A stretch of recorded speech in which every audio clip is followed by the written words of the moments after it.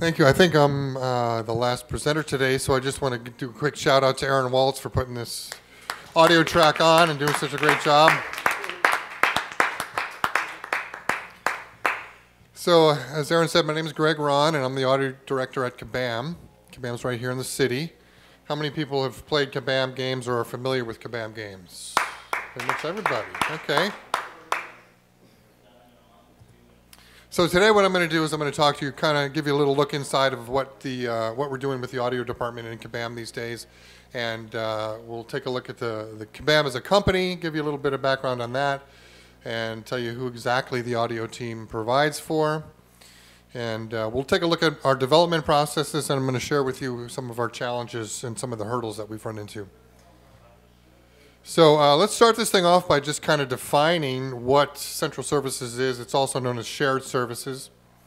Shared services is the provision of a service by one part of an organization or group where that service had previously been found in more than one part of the organization or group. And that part is so true because when I first joined Kabam, there were like several different independent companies all under one roof. And I'll get into more on that later. Here's a shot of our Kabam.com website. This is where the players go. This is the portal to get to the games. I think one of the best ways to introduce you to Kabam is talk about Kingdoms of Camelot. Back in 2009, they released Kingdoms of Camelot on Facebook, and it became a big hit really fast. And it didn't have any sound. It was just a game with no sound. And Aaron's looking at me like, what are you talking about, Greg? This is the audio track. The game with no sound, that's down the hall. But I point that out just to show the humble beginnings of this company because, you know, everybody starts somewhere, and they started with, I think, just a few people, a few of the founders up in a little office above a coffee shop. And they made this game, and it all went from there. After Kingdoms of Camelot, they made several games. One which is notable is Dragons of Atlantis. And the reason this is notable is that what they did was they bought Wonderhill, which is a company who made the game. At the time they bought it, it was $1 million a year game. And Kabam expanded on it, and it became a $100 million a year franchise for Kabam. And this game had sound. Fast forward a little bit later that year, they did a mobile version of Kingdoms of Camelot called Kingdoms of Camelot Battle for the North. This game was the top grossing app of 2012, and I believe it's a $250 million franchise for Kabam now. And this one also has sound. So then Kabam expanded a little bit and decided to get some Hollywood IPs, so we did a Hobbit game and some other Hollywood franchises as well. And that's going well. This one, I think, is a $100 million franchise for Kabam. And what do you think it has? It has sound. So I keep talking about sound and the direct correlation between sound and money. So you can tell I'm at a social gaming company. Do you think there is a direct correlation between sound and money? Anybody? Yes. Yeah. Do you mean a direct correlation between the sound existing in a game, or do you mean like better sound meaning better revenue? That's an excellent question. You know, being at a data-driven company, there would have to be data points around that for me to elaborate on it. But I'll give you my theory on that. But first, I think we need to have a little speed round trivia. And this is a good time for this. My speed round music isn't going to play for us today, unfortunately, but imagine it in your heads, if you will. So here's the trivia question. Who said this famous quote? Sound is 50% of the movie-going experience. Lucas? Was it George Lucas? Or was it Francis Ford Coppola? Or was it Steven Spielberg? I hear Spielberg, I hear Lucas. The answer is, it's all three. If you poke around on the internet like I did last night, you can find references that each one of these guys said the same thing. Somebody was the first, right? Somebody was probably the first, but the cool thing about this point and this super cool slide is because that's an awesome thing, no matter how you slice it, no matter who said it, And I believe it to be the truth, so I'm going to go with that. So does great sound mean players will spend money? Here's what I think. I think sound equals immersion, right? If you have good sound in a game, the players are going to get more immersed. If they're more immersed, that equals retention. They're going to stay around and play longer. And if they stay, they tend to pay. Cha-ching. Yeah, Aaron, where's that cha-ching sound effect? So here's what our corporate communications people gave me as a kind of an explanation of what Kabam actually does. And I think this is great because it's pretty much the definition of any successful social gaming company. Kabam merges the art of game design and the science of consumer behavior to create immersive games. Does that make sense? Does that sound real? Does that ring true for any free-to-play game? It merges the art of game design and the science of consumer behavior. I think that's pretty much what we're doing at social game companies. So there's 4 ways that Kabam generates content. The internal IP, which I covered a little bit, license IP, which I covered. There's acquisitions. Kabam has bought several companies that have successful games and merged them into Kabam. And then there's third-party publishing. And that's where Kabam partners with leading third-party developers all over the world and westernizes their successful games so they're successful in the West. So now into the way things work with audio in Kabam. You got a good picture of what the company does and how they work and what's important to them. So this is what it looked like when I first showed up at Kabam in 2011. Game Team 1, they would have their own design, their own engineering, art, and outsource their sound. Then Game Team 2 would do the same thing. All outsourcing to different people, all kind of developing games in parallel with not a whole lot of sharing going on between the teams. So fast forward to today, Kabam has over 1,000 employees and we're all over the world. When I first started contracting for Kabam, there was 45 people in Redwood City. And that was like 2010. So they've been growing pretty fast. And I told them if they ever got big enough and they wanted internal audio, let me know. So they did. So let's go back to the beginning real quick. Here's how it looked. You can see there were 3 of us in the audio department. And we were all working very hard. 4 if you count the audio director, but I was kind of resistant to direction, so I didn't really work very well with the audio director myself. And our implementation was very primitive. We did what I like to call the mindless music looping, where you drop in a 30-second music loop and you let it rip forever until the player just gets sick and tired of it and turns it off and mutes all the sound. We were still throwing sounds over the fence when I first got there, which anybody who's a contractor in audio knows what this means, right? You're basically, the client gives you a list, here's the sounds we want, make these sounds for us and send them to us, and we're going to implement them however we think works the best, or maybe not. And thank you very much, here's your check. So you never know really what you're going to get when you do that, but unfortunately that was the reality of working in social games back at the time. There was no middleware. There was no way for an audio person to get in and do the implementation. So we had to rely on the engineers from the game team. And their queues were already so full, they barely had time to do all the tasks they had. So it wasn't the greatest. So Kabam now looks like this. We have the audio department in the center, and then various game teams around that we all service. They come to us with their game needs, and we provide all the sound for them. We have third-party publishing team. And we help with audio as well. And then we have marketing teams. And it's really a lot bigger than this, but this is what I could fit in the slide and make it look kind of balanced. So there's several games always going on in parallel and at the same time. And the audio teams, kind of splitting our work, trying to service the whole company. So here's what our production currently looks like. We'll create assets. We'll use middleware to implement. Then we'll do a ton of testing because we can. We're right there in the game. We run the build. We can change sounds, swap them out, change their levels, reauthor them, bring them back in, and we just continue this cycle until we get it to a point where we think it's really great, and then we upload it to the game team and we say, hey, check it out. What do you think? And then, that cycle goes from there. So here's a little org chart of the current audio team, how it looks. Notice we have internal sound designers, and we now have an audio programmer as well. And that's really important because, as I mentioned earlier, the game team engineers are so busy with all the game team tasks. The audio programmer is dedicated to the audio team and all the audio tasks. So that really helps with production. And then, of course, we got a project manager, and then we have external resources that we use as well. So this little graph kind of shows what a different view of what we serve. So we service pre-launch games before they launch. We have some pre-launch game support that we offer. We also support the live games after they launch because they're constantly updating.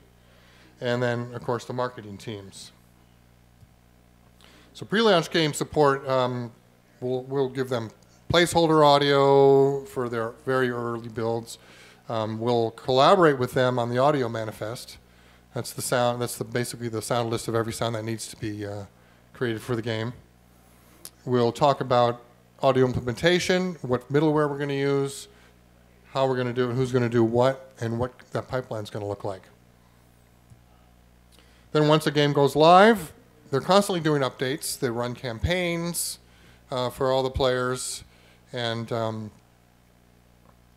I heard a session earlier today where they were talking about how important it is to the community that the game is being updated and looked at and improved all the time. They expect stuff to happen daily. So you have the whole consumer group, the whole community group help to make sure that happens, and that's why we have so many updates.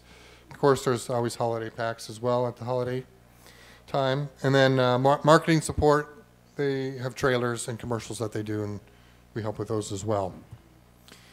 So some of the production challenges we've run into, I think top of my head is, of course, China, because that's the most challenging as far as time difference goes. There is a little bit of a language barrier with the China teams as well, although most people in China speak English as well.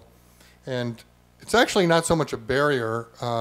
They choose their words so carefully and they work so passionately at communicating their ideas that it's really endearing to read their emails and see how they've structured the words in ways that we don't, and to get their ideas across. So that's kind of a nice way to work. Another production challenge we run into is the fact that the recording studio was built next to the gym. Now remember, this is a company, remember the first slide, they had their first game that didn't have any sound in it. So, not entirely surprising. I'm not going to diss our facilities guys, they're great guys, but that wasn't the best decision. So, they're working with us, they'll schedule, they'll close the gym when we have recording sessions, so there are workarounds. 1,124 sounds broken and relinked in one day. This was one of my sound designers who was very, industrious. And he's always looking for better ways to implement audio and faster ways to work in the middleware. So we were doing this feature involving dynamic loading of sounds. And he discovered that if you globally uncheck dynamic loading of sounds, and one sound is different, has a different setting than the others, what the software will do is just unlink every single sound in the entire game. And there's no undo for that. So he discovered this on his own and then proceeded to fix it. And he did it all in one day. And at the end of the day, he came and told me what happened. And I thought, this guy is so cool, because he comes to the manager without a problem. He creates the problem, solves the problem, and then comes and tells me what he did. So that was fun. The wonders of Git. Has anybody used Git in this room? Okay, yes, Git. Isn't it lovely? So the China teams prefer using Git. Our internal San Francisco teams are using Perforce, which is working much better, but Git is the China thing of choice for some reason.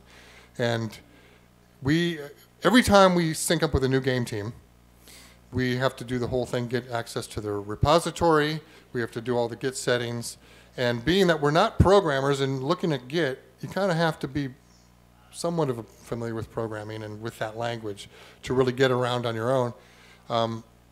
It just started feeling like every time we would go to the next game team, I'm like, okay, we got this now. We're going to be, this one's going to go smooth. And it doesn't. And we spend days working out how to get this Git communication thing happening. And I tried to get him to change the perforce, but it's not happening yet. So for now, it's still the wonderful world of Git.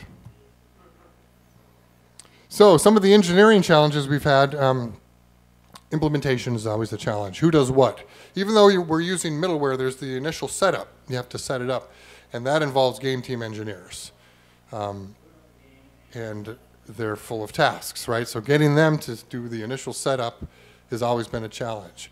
Once we get that up and running, then we're off and running, and we're autonomous, and we can just iterate, and everything's peachy. But until we get to that point, it's definitely a challenge. So then we go along working away, creating all this, what we think is great audio, and tons of it. And it comes time to ship. It's getting close to ship time. And we hear, uh-oh, audio broke the game. This thing won't even load on a low-end device because there's so much audio in this game. So we don't like to hear that. So we naturally are working on lots of ways to optimize audio. There's lots of ways to optimize the initial footprint that goes down, the memory usage. We're exploring various techniques in Unity to load only the assets that you need for a given scene as opposed to loading everything in the whole game. And that also helps with the initial download time because we can load a small amount first and then add stuff later over the air. Other challenges, I think we talked about this before, and Corby talked about this a lot, the small speakers, the size of your nostrils, that all these games have to play through. And that's been a challenge. And no, they're not all the same. And it's good to know that because they each impart their own characteristics to the sound. The Horn from Hell, that was the story I told earlier where the game team was testing and they just kept complaining about this French horn in one of our pieces. And they just demanded it to be changed. And we're saying, no, it doesn't need to be changed. It's perfect. It's right there in the mix. And until we finally heard it on an iPod, which is what they were listening on, we didn't hear it. And once we heard it on the iPod, it was just jumping out. So that was a very educational experience for us. And then, of course, the fact that all these devices ship with earbuds, that's an important consideration for audio on all devices. So that's pretty much it. I got a few parting thoughts for you. Social gaming is poised for a serious boom right now. The free-to-play gaming industry are on track to double by 2018, and that's really exciting. Almost 80% of all revenue on Apple's App Store and Google Play is from mobile games. So that's primarily where Kabam's work is now, is in mobile. We still have a few things on web, but most of it's mobile for all these good reasons. And of course, all of these games need sound, right? They all need sound. Horns from hell, all around. So that's it. Thanks very much for listening, and enjoy the conference. Hey, can I ask a question? Oh, absolutely. You mentioned the publishing of the label. That you had a label. Can you tell us a bit more about that? Like, what are the... Oh, Kabam Tunes? Yeah. Yeah, I set that up in 2011, and what we did was, since our games have very little sound as far as, doing a whole soundtrack, I set them up as a bunch of EPs. So they're available on iTunes, Amazon, and everywhere as EPs for, game fans who want to buy the soundtracks. So they're all high res, and yeah, that's our label.